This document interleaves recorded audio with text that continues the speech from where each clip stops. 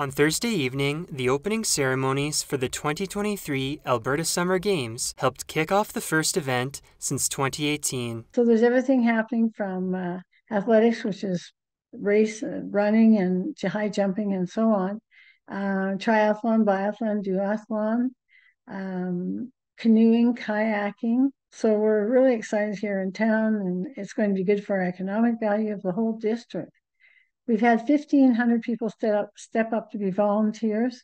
We had to actually close it down yesterday. We had so many people wanting to volunteer, so that's wonderful.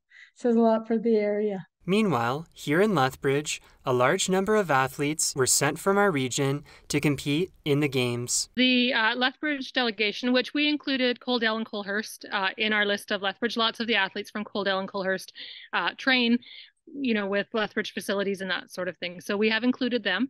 So there is approximately 100 participants from the Lethbridge region who are going. And Zone 1 is made up of approximately 273 athletes altogether. And so Lethbridge has 100 of them, which, over a third. So we think that's a fantastic showing. For more information on the event, you can visit albertasummergames.ca. For Bridge City News, I'm Micah Quinn.